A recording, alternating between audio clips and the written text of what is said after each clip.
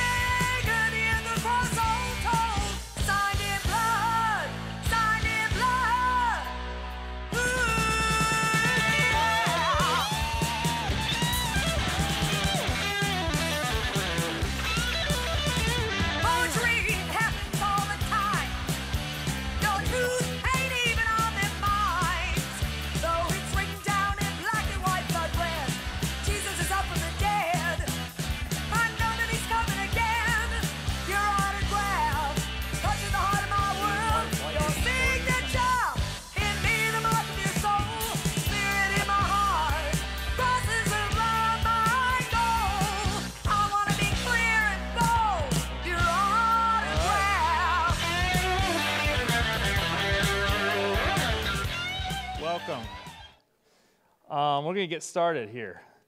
So we're going to rock them out, and we're going to see how long it takes for them to close the doors. All right, first thing, we're going to hit a lot of Christian. Oh, there it is. Already. Look at that. Are you afraid? No. So handouts. Did everyone get a handout back there? It's like 5 pages long or whatever. Do you want one? Can someone grab a handout real quick, and then we'll just bring it over to be a little quicker. So we're not going to, at the very beginning, we're going to hit a lot of this just hard rock stuff. Most of these bands are a little edgier. Some of them do, you know, those kind of ballads, rock ballads, and they seem really soft. But for the most part, it's going to be hard rock stuff and that kind of thing, or alternative rock. We cannot do justice to any of these bands, unfortunately. You know, so I gave a much more extensive list in the handout, and even those can't do justice totally. But feel free to go home and go hunting and check them out if you like the bands. So we're going to begin with Petra. Mark, do you like Petra? Sure. Let's talk about Matt. Matt's not going to be on camera right now, but Matt, go ahead and pick up your mic and tell us who you are. He's a guest with us today. It's on. Yeah. Test. Yeah, we're on. There you go. Yes. My name is Matt Rice. I used to play. It sounds like an AA meeting. I was a Christian rock person. Yeah. I played in a band in the '80s called Legacy, and so we actually some of these bands here tonight we played with Mylon and Rez Band and some different groups we did concerts with and opened with and did some dates with. So When were you starting? what's that? When were you starting playing? Oh, when did I personally start playing? Yeah. No, just when did the band start doing the Christian rock scene? We so we started a band in 1987. Okay. And then we had, and I left about 3.5 years after that because of the 90s. You know, I went to Bible college and went down a different path. But during that period of time, 87 to like 1990, we played in our garage. Garage is in a little church called Grace Chapel. James Meacham, I don't know if anybody knows him, Pastor Meacham. His son was our singer, so we practiced there. And then Karen, who's not here tonight, her husband Rich, got us in New Year's Eve to open for Mylon Rez Band at the Ohio Center. Wow. And we had just recorded and financed a 6-song EP. We were 18, 19-year-old kids. That's amazing. Wrote all original music, and then we found ourselves on that platform, and that kind of opened a lot of doors. And then we played the Cornerstone Festival, toured some with Sacred Warrior, and then did, I won't share all of it, but maybe later, did a local Battle of the Bands at the Alvaro Sevilla. Awesome. Which was a secular, rock club, and so we went in. We just wanted to preach. We didn't think we'd win, so it was three different sessions. Won the first round, second round, and we ended up winning it. Wow! So it opened up so many doors. We went back and played there, and we preached. We preached right in the bar, and I think we ended up drawing 1,500, 2,000 people, and people came from Cincinnati, Cleveland, and it's kind of a mixed bag because it was a bar, so we had Christians coming in, but they knew we were coming in to evangelize. So I gave altar calls on the stage, on the very stage where, if you follow the rock history, Dimebag Darrell, he died on the stage. I played right on that spot that he was shot in years ago. Yep. And so the owner, Rick Catella, at that time loved us, and he said, "It's the only band I'll let my 16-year-old daughter come see." Wow. But he said, "I can't have you back because I'm not selling anything at the bar." But he loved us because we preached the gospel. And so he had, this struggling type of faith. But we saw people getting saved right there in the bars afterwards, kids coming up weeping and crying because they were away from God. So it was a unique time. So we did that, and then we kind of knocked on the door of some Christian record deals and ended up having a song put out on Heavy Righteous Metal. It was an album after our Cornerstone Festival that we played. We came in second there, which was the big festival in Chicago where everybody played. So we were in the New Band Showcase and came in second and kind of won that secondary deal. And so that came out. And, you can find it online for 50 cents plus. Do you have any stuff on YouTube then that we can access? Maybe we'll link to it in the description. Yeah, so we have, or if you go to iTunes. Okay. We had a guy that saw us play Cornerstone in 1989, and said if I ever start a record company, I want Legacy to be on it. So he started a record company in 2010, a little indie label. Long story short, found us, took all of our old music and financed it and put it out. Great. So it's out on iTunes. Good. We'll link to it in the description. And we got a new song we're working on. I was just in the studio last night till 10:30, and putting the final touches on Legacy, the Midlife Crisis Tour. There you go. There you go. Sponsored by Metamucil, and of course. But it's good, man. We're having fun, and just kind of doing it for fun, and it's, I think we're playing pretty good for a bunch of 50-year-old guys. Well, it's great to have Matt here. He has some other stories I'm sure to share along the way. So, good stuff. Let's get started. Petra. Their biggest song of all, which is kind of ironic given where they went. Red is the color of the blood that flowed down the face of someone who loved us so. He's the perfect man. He's the Lord's own son. He's the Lamb of God. He's the only one that can give give us life, that can make us grow, that can make the love between us flow. You say you've been feeling weaker, weaker by the day. You say you can't make the joy of your salvation stay. The good things come to them that wait, not to those who hesitate. So hurry up and wait upon the Lord. More power to you when you're standing on His word, when you're trusting with your whole heart in the message you have heard. More power to you when we're all in one accord. They that wait upon the Lord, they shall renew their strength.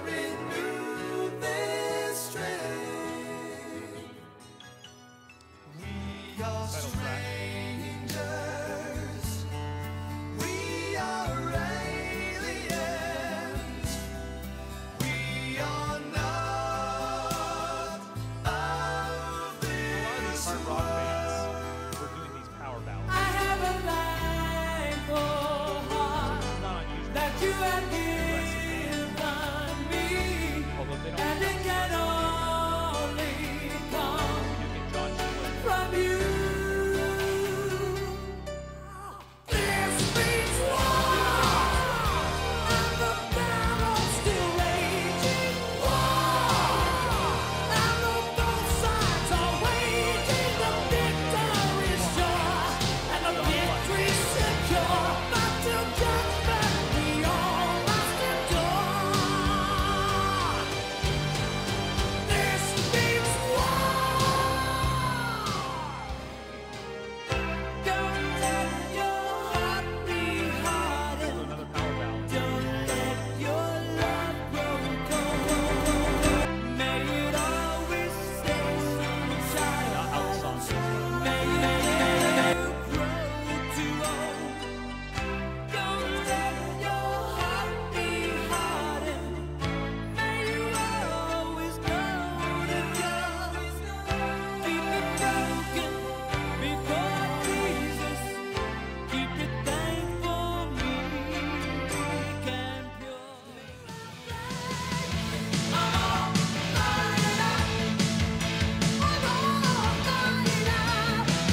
There's a flame burning in my soul, and my heart is a burning coal. I'm all fired up. Those who wait upon the Lord, on the streets that has been restored, the flames of renewal burn within. I'm all drugged up and my spirit is dead. I'm all fired up. I'm all fired up tonight.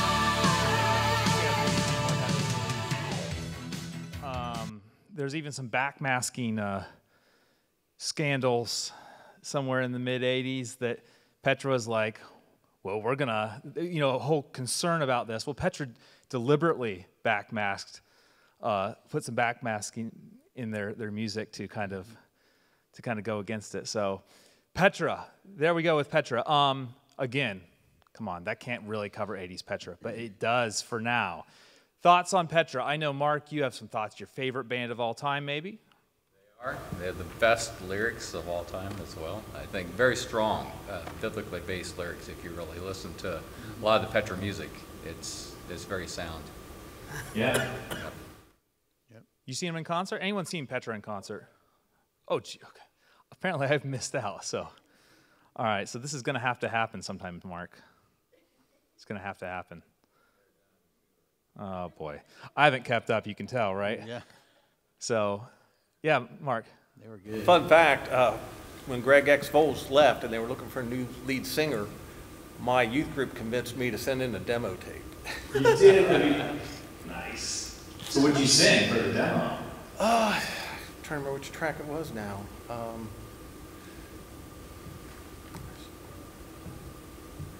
me look here, because it was one of the ones you just played. Can you give us a sample? I think it was More Power to You, I think was the one I Nice. sent in. Nice. Petra. See, here's my Petra story. Mount Vernon. I'm from Mount Vernon. I was in the gospel supply shop where you buy all of your music, downtown Mount Vernon. It still exists today, actually. And I remember I was just getting into buying CDs, and my dad, I was there deciding on a few CDs, and I wanted to get No Doubt by Petra. It was the green-looking kind of cover. Begins with a great track, Enter In, and we will definitely play that track when we get to the 90s. I remember my dad thinking he just wasn't very happy that I chose Petra. And I just remember, he kind of didn't want me to choose the rockin' CD. So I remember that because it was kind of the first time he allowed me to buy that kind of rock, Christian as it was. But I also remember that there's a little bit of that tension. I think a lot of parents had that, especially I imagine in the 80s where it was even more cutting edge. I don't know, does anyone have any stories of like the controversy around bands like Petra? Yeah, go ahead, Matt. It's kind of funny. So we weren't allowed to listen to regular rock and roll. Right. And so we wanted to listen to Christian rock. And I grew up Assemblies of God. At that time, Jimmy Swaggart was really preaching pretty hard against these types of things. So my dad wasn't convinced. My mom wanted to find something we could listen to. So we went down to the record store, and my mom purchased the More Power to You. No, I'm sorry, Never Say Die. Okay. So she told us, now, listen, don't play this until I can smooth this over with your dad. That was the story. So what did we do? We went home and put it on the record player and just cranked it up. Nice. He walks in, and there was a song they sang called Killing My Old Man. So, Killing My Old Man. It was just singing Killing My Old Man. And he looked, what is this? And we had no clue. You know, I didn't understand the theological nuances at that time. And so we had no answer for it. So he took the record and put it in the closet and prayed about it. And then about a week later, he released it and let it out. And then, of course, we ended up, doing what we did and growing our hair out and playing places. But that was the original Petra story that we almost didn't get that opportunity. Wow. Dad would get mad, not so much at Petra, but when I got into the heavier stuff like Stryper, Rez Band, and Bride, and I would take the cassette, pull out and they would have the biblical references, and I'd be reading them, I'm like, look, Dad, right there, Psalms, whatever, and he'd be like, well, you can't hear him, you can't understand him, like, well, but it's right here, I'm telling you, but I had a big struggle with that. Well, I'm on the opposite. Right, so when I was 12, it was my 12th birthday, and my parents and the district superintendent. Your mom and dad are watching online. No, they're not. They don't know how to operate the. Anyway, no. So when I was 12 or 13, my parents and Dr. Stone, which was our DS in Indiana, where we lived in NEI, was they bought me a CD player, and then my very first CD was the big 4-disc Petra set. So that was like. Well, Alan's always been a student of pop music, contemporary pop. That's this is my life. Yeah. Like literally, this was my everything on the sheet. So, it was the opposite with us, where it was, here's this, and my introduction was not from anything but Alan Adore gave me that. Probably not Mom so much was happy about it, but she's not happy about anything. But it was definitely Alan. That's on the record now, too, yeah. Just kidding. So Petra, you talked about Stryper. Let's do some Stryper, because we have lots more controversy with Stryper, okay? Let's get some Stryper in here. So you might notice, this is their second album, I believe. Opening track, title track. Pretty much the most successful Christian metal.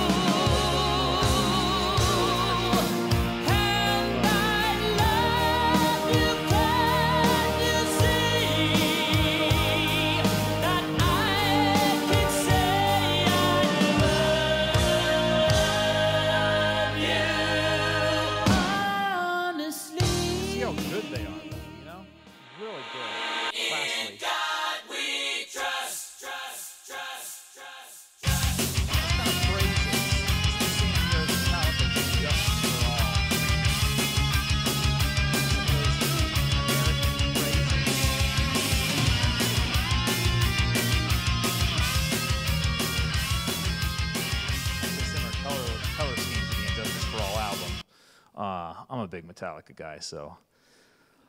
Thoughts on Stryper before we continue? We have a ton of music, but thoughts on Stryper, besides how amazing it is. You have something, or Sheila?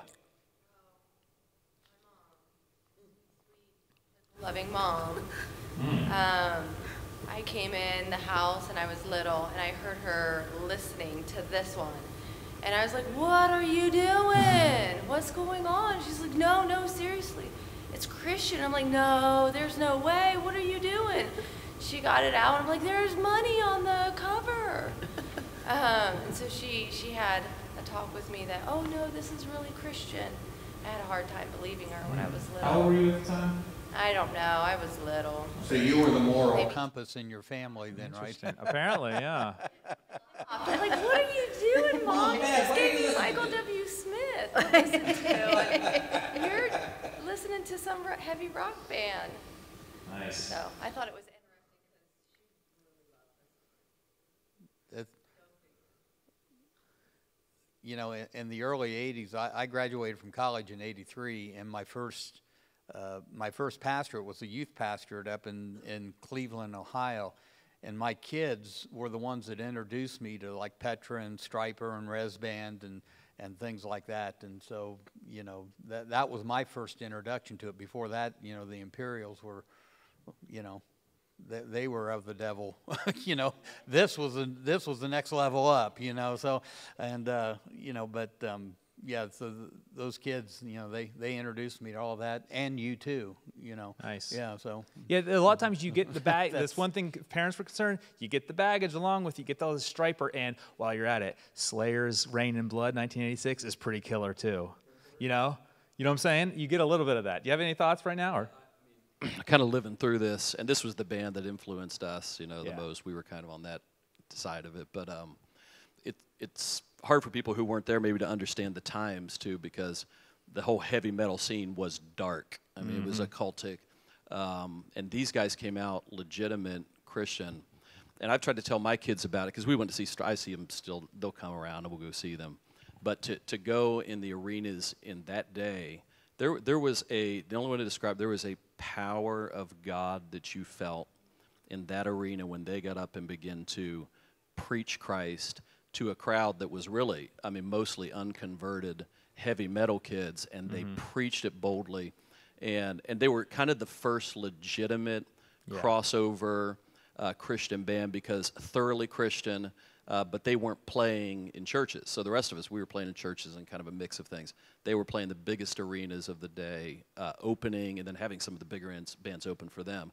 But it was just they cut through that whole dark time with a message of Christ that I knew personally. A lot of people who experienced the presence of God were born again and really came to Jesus through that band. And it was very controversial, but the other side was I know people to this day walking with Jesus because they came into contact with him through one of these concerts. Yeah. Yep. Yeah, just a little, the backmasking, just going back to talking about the dark days.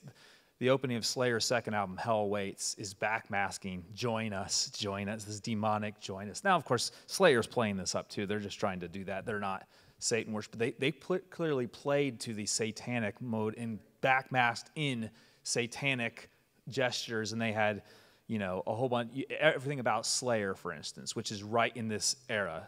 Slayer's biggest album, Rain in Blood, 1986, is the same year as To Hell with the Devil. And so you see that there's almost this dialogue where Stryper is saying, I hear you, Slayer, or Megadeth, or whoever it would be, and I'm going to, you know, so, yeah. I want to skip to Bride because we want to complete some of this heavy stuff, and I know Greg really wants this. Not a lot of Bride, but how about Never Wait in concert?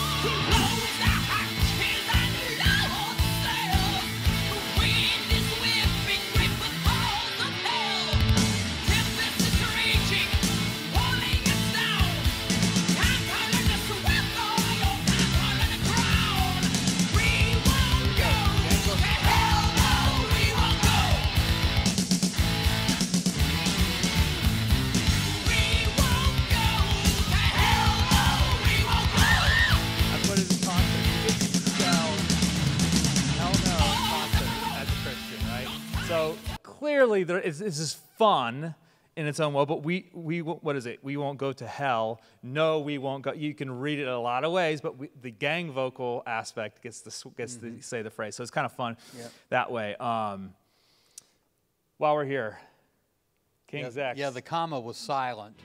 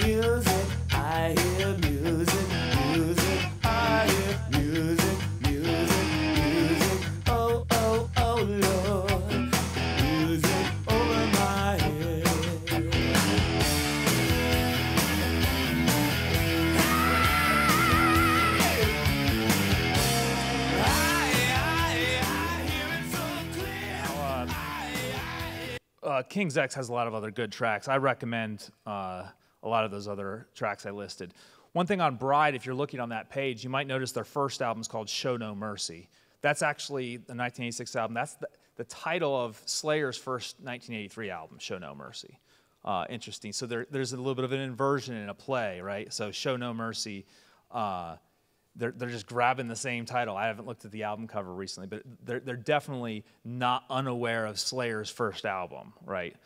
So and Bride, and especially those two, to me, was the lyrics were so raw and like in your face, like as a teenager. And you kind of touched on the one guy from the 70s, kind of the hippie kind of guy that was preaching. Yeah. And I mean, these things were hearing me like songs about abortion that were graphic, describing the effects on you when you would do this. Like, she don't get her picture made no more was just, I mean, I remember being just hit by this stuff. Like, man, my pastor doesn't talk about this stuff.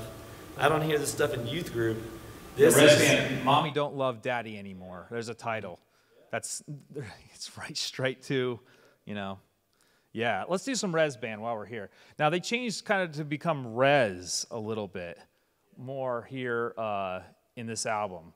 But we listened to some of them on the way in. He said that he had your number. You cut the telephone line. You said you needed a reason. He said there ain't much time. You kept trying to avoid it. He kept knocking on the door. In a flash, it was over. You were a prisoner of war. But when you lose, you win. That's the way it is. That's when the love comes down. That's when the love comes down. She was playing the traffic. And you was I didn't put it in all the way, but it's really good when she comes in. It's really good. All right, we got to do some other stuff, all right? So let's move on. Change pace for a little bit. We'll come back. We got to hit Carman, okay, guys? Carman happened, okay? And he's not cutting edge initially, but as he gets into the 90s, he's going to start doing rap, and he's going to start being more aggressive with his phrases. And you might even say even more obnoxious with his phrases. He has an Addicted to Jesus album. It's like, and it's a terrible rap song. But you know what I'm saying? Like, he becomes a little more all-in edgy as he progresses. But he's starting out, as you can see here. Let's get Carman going. On Friday night, they crucified Like a lot of people found Christ at an Andre Crouch concert. He said, don't dread, in Begins 3 with Bill days, Gaither Trio. I'm gonna live again. You'll see, when problems try to bury you and make it hard to pray, it may seem like Friday night, but Sunday's on the way. Oh, that was not what I wanted to do. truly see things. The things. See, man, I watched him confront the Pharisees. All right, I was there when he fed the 5,000. Lazarus, come forward. I heard the people gasp when he healed the lame. You see, man, I remember the littlest things. The things most folks would forget. Like the simple, loving way he just called my name. Up at the grave, stone rolled away. With a loud voice, Jesus started to say, Lazarus. You see, fellas, it just seemed like yesterday. I could hear that man saying, Lazarus. As a matter of fact, it seemed like today. I don't. Lazarus. Excuse me, brothers. I think I hear him calling now. What? Lazarus. Jesus. Lazarus. Jesus. Lazarus. Jesus. Lazarus. Hey, Jesus. Lazarus. Come forth. Come forth. I command you. Come forth. Lazarus. Hey, Lazarus. Oh, Lazarus. Come forth. Like Jesus was saying, sickness. The bell, the crowd, the fight was on, and the devil leaped in fury. With all his evil tricks, he came undone. He threw his jabs of hate and lust, a stab of pride and envy, but the hands that knew no sin blocked every one. 40 days and nights they fought, and Satan couldn't touch him. Now the final blow, saved for the final round. Prophetically, Christ's hands came down, and Satan struck in vengeance. The blow of death felled Jesus to the ground. The devils roared in victory, the saints shocked and perplexed, as wounds appeared upon his hands and feet. Then Satan kicked him in his side, and blood and water flowed. And they waited for the 10 count of defeat. God the Father turned his head, his tears announcing Christ was dead. The 10 count would proclaim the battle's end. Then Satan trembled through his sweat in unexpected horror. Yet, as God started the count, by saying 10. Hey, wait a minute, God. 9. Stop, you're counting wrong. 8. His eyes are 7. His fingers are twitching. 6. Where's all this light coming from? 5. He's alive! 4. Oh, yeah! 2. He has won! He has won! He's alive forevermore. He is risen. He is Lord. He has won. He has won. He's alive forevermore. He is risen. He is Lord.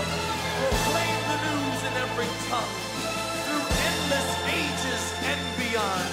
Let it be voiced from mountains, loud and strong. Captivity has been set free. Salvation bought for you and me.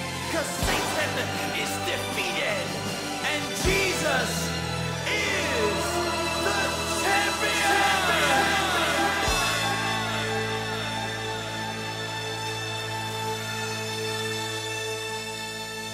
So Carman, you might notice, like just like with Don Francisco, you have to have some patience. It's not just a quick hit; it's extended, and you got to be patient for it and listen for. And that's if you can have that patience, you can enjoy the trajectory.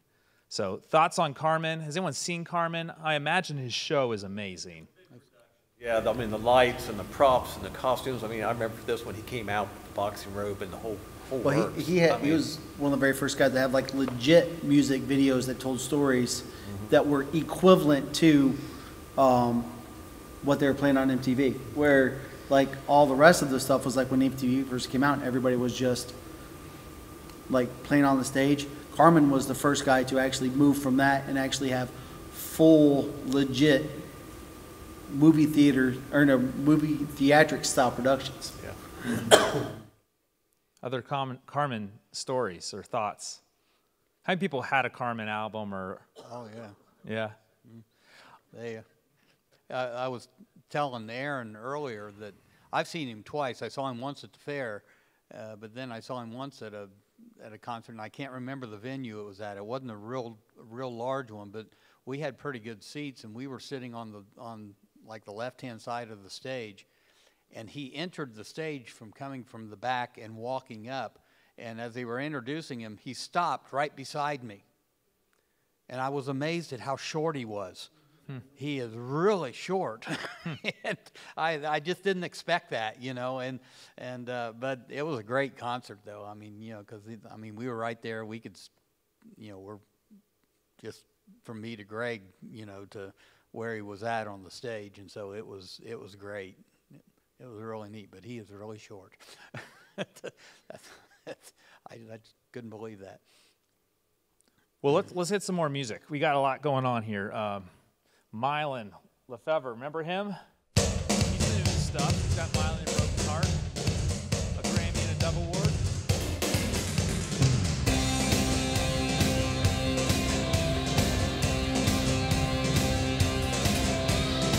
The Dove Award started getting rock album, rock song of the year in about 8 years.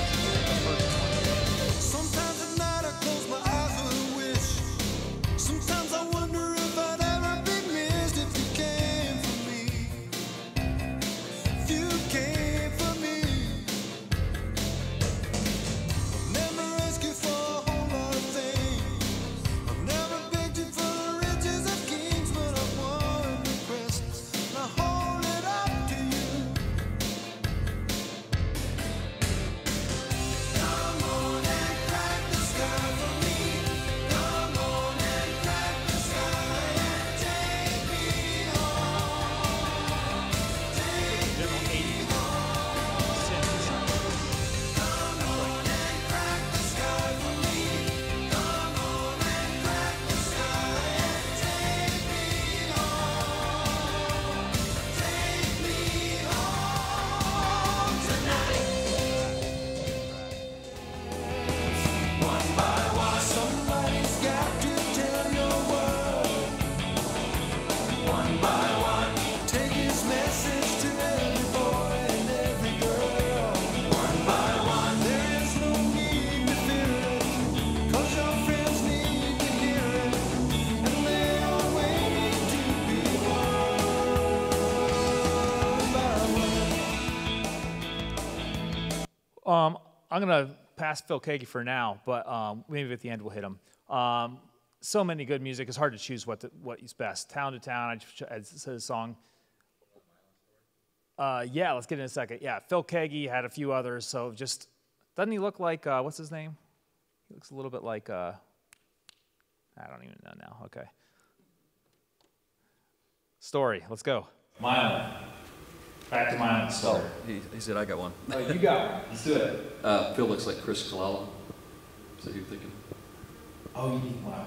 No, I think it was, shoot, I just, the name's dropping me. Okay, Okay. Anyways, Frank Zappa, a little bit different. a little Frank Zappa. Frank Zappa, Yeah, so we got to open for Mylon, and I think the thing that struck me, I saw a lot of these guys, and we played with a lot of these guys. I didn't meet anybody with a passion for souls like Mylon Lefevre, probably of anybody. And he would, I remember, I think the concert we had opened up, he did a 40-minute altar call. Wow. Which was kind of controversial because people paid, Right. you know, $20 for the ticket, and he did not care. And when he drew in the net, I mean, there were hundreds of young people that came forward for salvation. But his integrity and passion for souls was amazing. And then he was good to us. We were a young band. We were 18 and 19-year-old kids. We had our shirts unbuttoned, and you know, because we thought we were rock stars.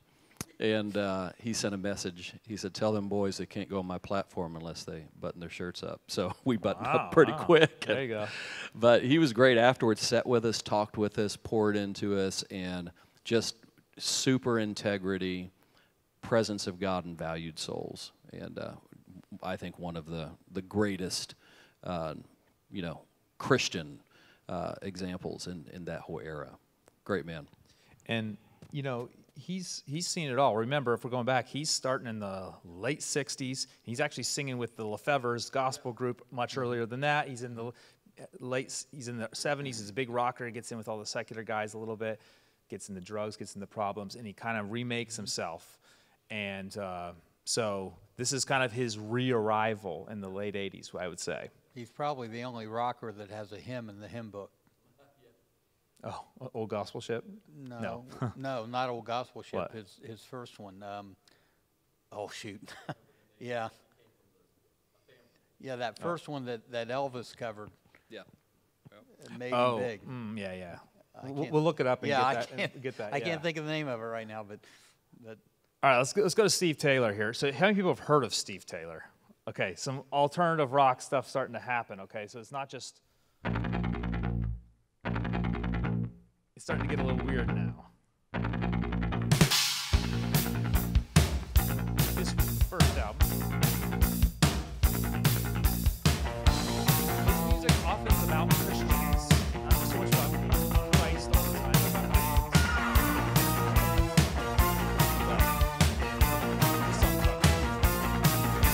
I'd gone through so much other stuff that walking down the aisle was tough, but now I know it's not enough. I want to be at home. I asked the Lord into my heart, they said that was the way to start, but now you've got to play the part. I want to be at home. Be a flowing kiss, conviction, good night. Cleanliness is next to godliness, right? I'm grateful that they showed the way, cause I could never know the way to serve him on my own. I want to be a clone. Bad rap. This is probably the first Christian rap song. Now LA hip and NY chic have been dancing lately, cheek to cheek, while Midwest good old boys like me should all be playing catch up. See, subscribe to the Village Voice and thongs, and guess who gigs at Madam Wong's? Well, drop your pens and pan designs and drop 6 words in your open minds. Who you trying to kid? To the Hollywood school, teaching everything's cool. Who you trying to kid? To the Greenwich Mockingbird, who has got to have the last word. Got your head together now, got a way that's better now. Who you trying to kid? Say what? Bad rap. Perfectly done there. The 77s.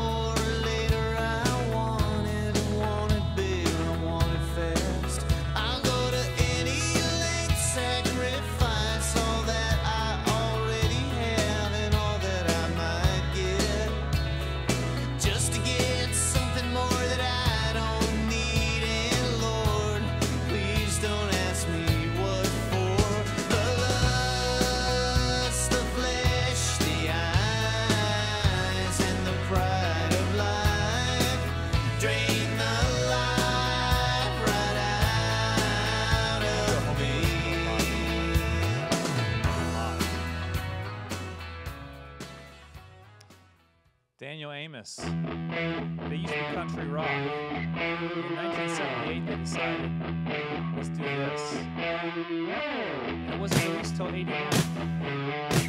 All right!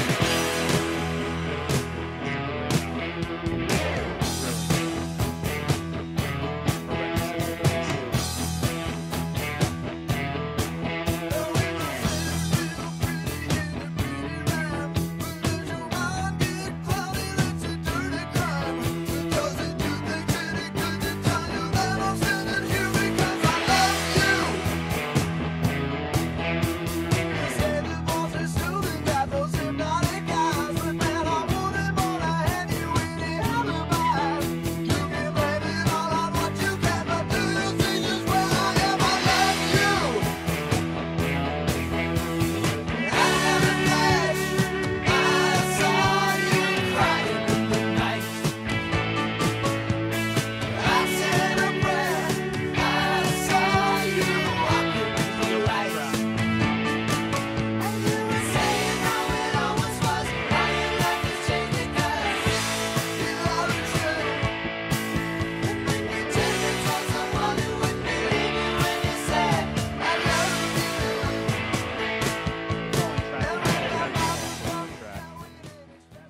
later on.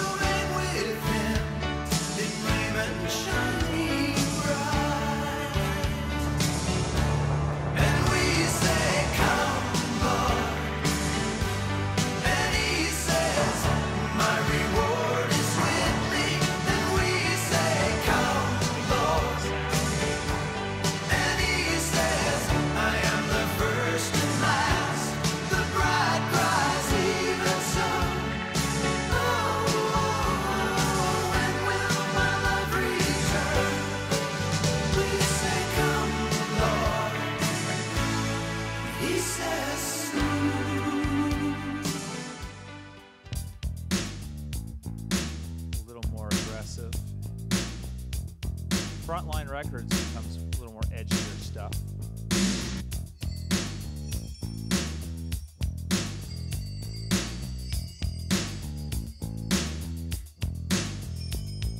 You touch my hair and cheeks sometimes, feeling yourself this flesh and blood, my poor flesh and blood, my poor flesh and blood. I think I met an angel once, but I can't really know for sure.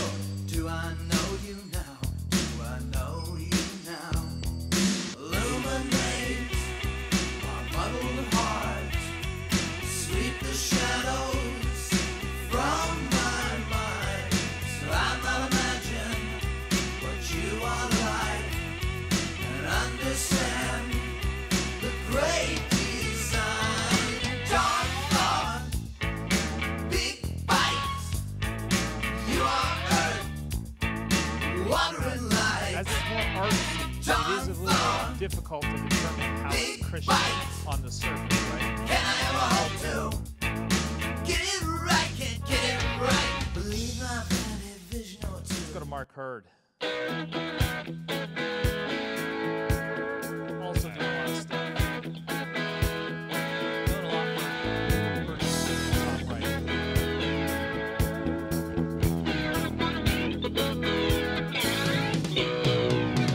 We got the tickets and we miss us, baby.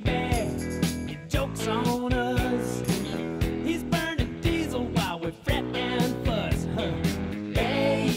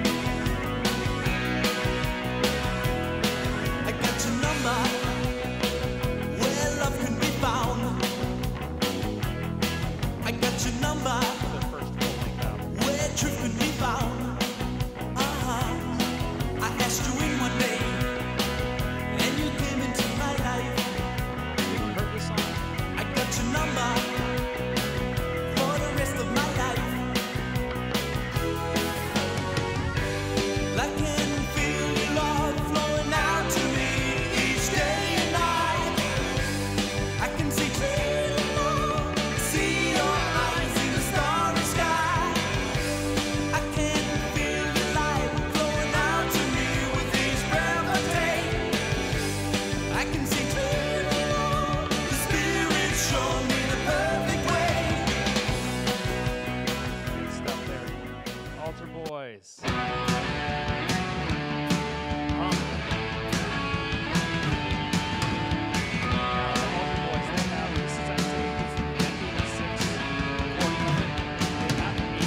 thought that I was a goner. Yes. Everyone had written my life off. I dreamed about better days and hoped that I could make it happen somehow. Someone, please help me. I'm dying from the inside out. Come to find out that God loved me.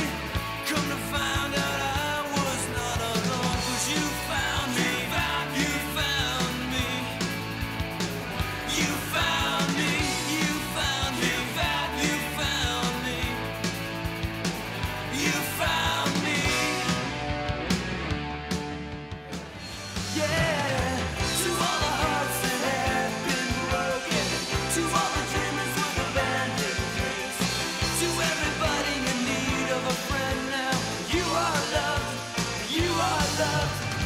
To all the rebels wounded in battle, to all the rockers that have lost their beats, to all the users all used up now, you are loved, you are loved. To the Flash, he walked out. He just Oh man! All right, so we got a lot of music we went through there. Thoughts on a lot of these indie bands or kind of punk bands or new wave sounds, whatever. Some thoughts or stories. The Newsboys are going to be huge in the 90s.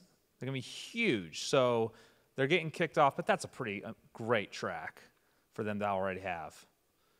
They're from Australia, so it's going to be kind of that foreign influence with Christian music. Matt, do you have any thoughts on any of this kind of alternative stuff? Or Yeah, it was really popular. It was? I mean, Okay. just in general in the 80s, you had, you know, a couple different streams. And, of course, we were kind of in that metal space over Yeah. there. And but I listened to all of it when I was, you know, I grew up in the 80s as a teenager. So I remember listening to U2 Yeah. back in 1983.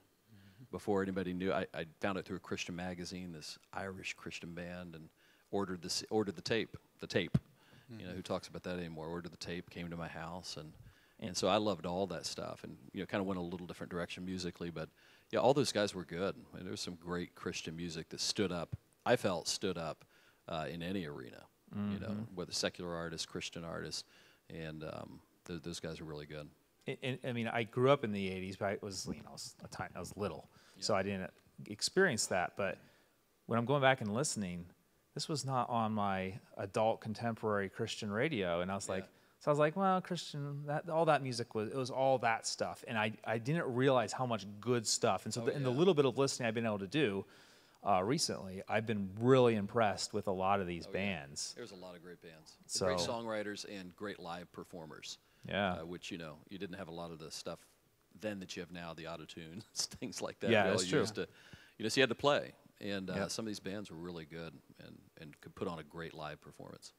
And I think I liked what you said about, you know, about U2. Yeah. Because, you know, I mentioned earlier that my youth group up in Willoughby Hills, Ohio, they're the ones that turned me on to U2. Yeah.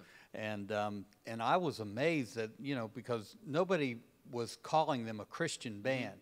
They were a secular band, but their music really had a lot of biblical message to it. Yeah. All right, they were very moral in their messages, and you know, the song 40, that's from Psalm 40. You know, there's just a lot of different ones. There's Sunday, Bloody Sunday. yeah, but there's one, shoot, and I can't think of the name of it right now, but it's from a passage in Isaiah that was really powerful, and you know, and so I was, you know, I was pleasantly surprised by that, you know, because they were billed as a secular band all the way around, and yet this message was a part of it, you know, and getting understanding the climate out of which they came in Northern Ireland. You know, it was really kind of interesting how they were going to the Bible, you know, to find the resource for their message. So that was really interesting. Yeah, so I mean, and that's a theme going on. There's going to be some bands like that are ambiguously Christian. U2, Collective Soul, Creed. You know, some of those are going to become things, just to name a few. So let's close out with at least one band here that's pretty big at times, doing a good mix of things. DeGarmo Key.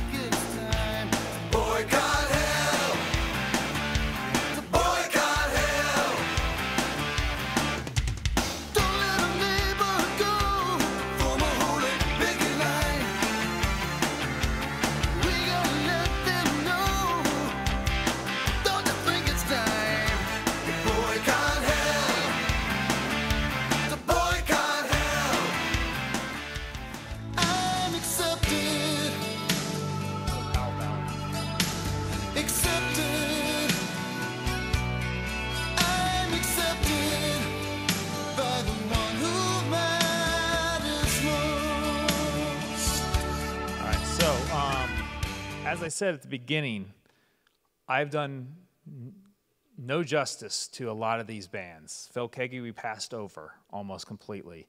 Whiteheart. Oh my goodness, Whiteheart was huge. Whiteheart had a ton of stuff, okay? Just a few I had put up there, but we're not going to go into it. But a ton of stuff. I did list a lot. Whitecross is going to be another one of those heavier bands. This is going to win Dove Hard Music Album of the Year, a Dove Award. And so Whitecross is going to become a pretty good thing, pretty big band. Oh, there goes this is getting weird. So check it out. And one thing you might notice on the handout, rap and hip hop. Okay, we obviously don't have time to do all that. But these early artists, when you're looking at that, this is not popular. This is very early and obscure, okay? It's very interesting to look into this. You see DC Talks beginning. MC Sweet or McSweet, whatever, that is probably that 1982 single. That's right up there with maybe the first, and I don't know what the timing would be with that Bad Rap song. Those are both, I think, the same year. That's like the earliest. And then Stephen Wiley's Bible Break, which is the most, a lot of them are awful. They're totally awful. Go on YouTube and look up Stephen Wiley Bible Break. It is horrendous. But a lot of these are going to keep going, and they're going to get better into the 90s as rap gets better into the 90s, okay? So interesting there. Lots of other pop rock there to listen. Obviously, you know, we've missed Thank You for Giving to the Lord, Ray Boltz, just while we've been at it, and whatever else I left on. We didn't get into any hardcore rock. Did that not print? It did. On Other Rock on the page 4 or whatever. So there's 5 pages, page 4. You know, some of the other aggressive bands, Deliverance, Vengeance Rising, Believer.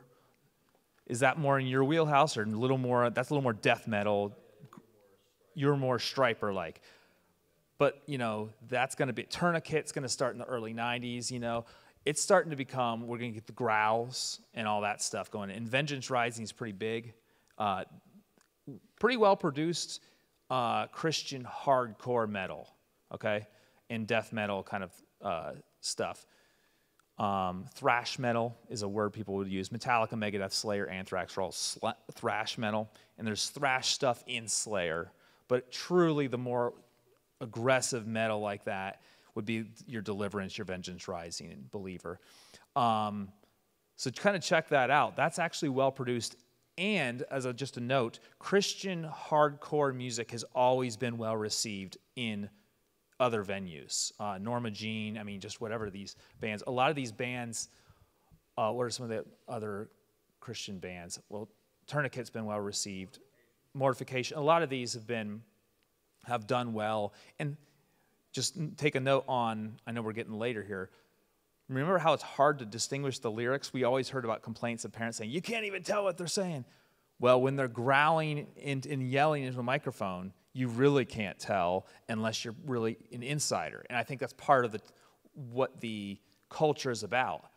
I know what it's about because I look at the lyrics and it's mine.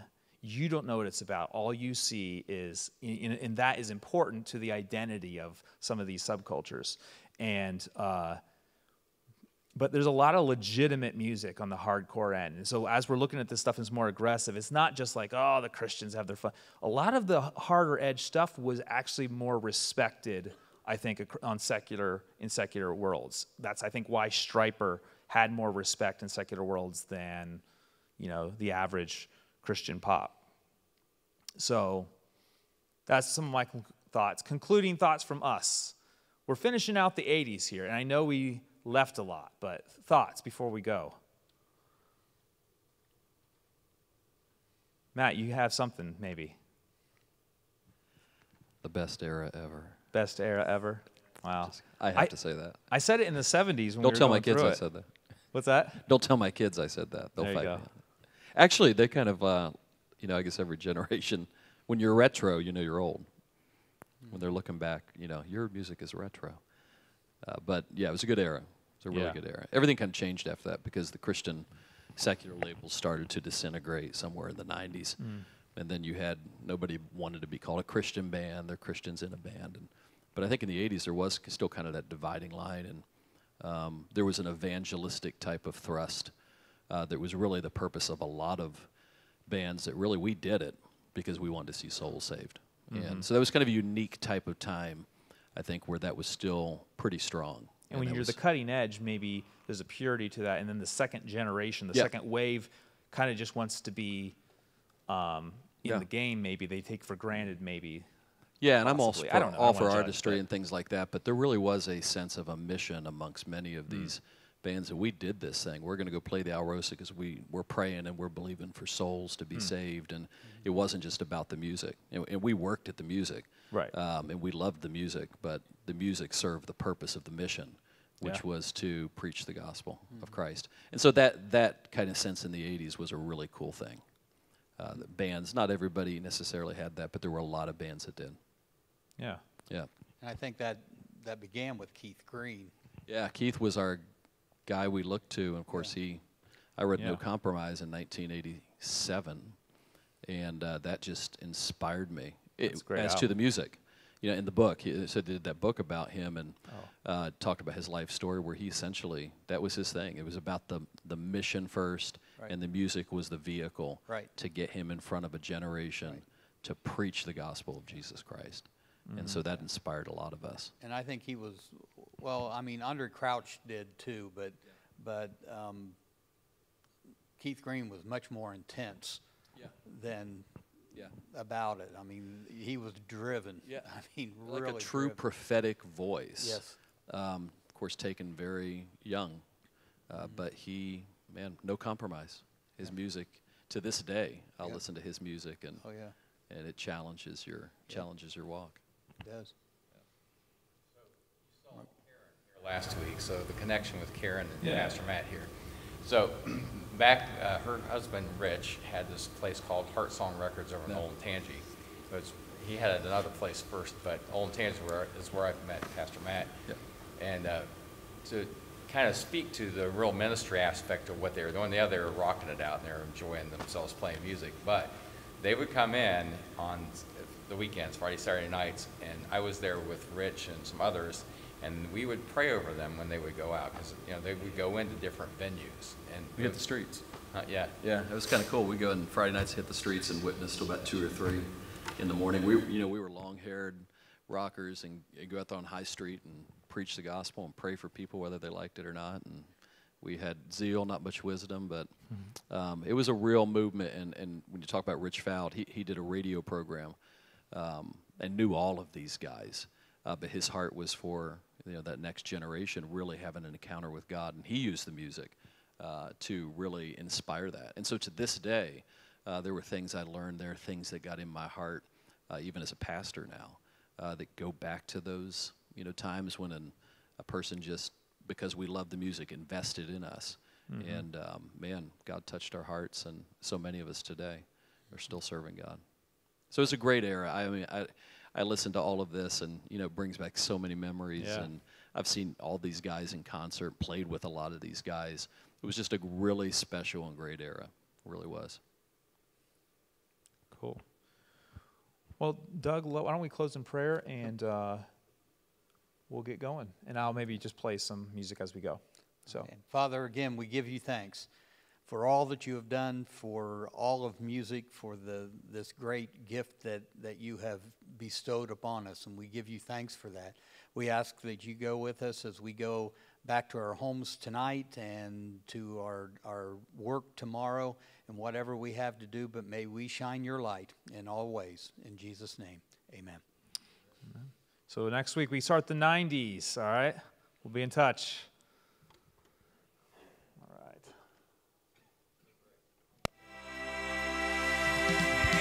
He's returning.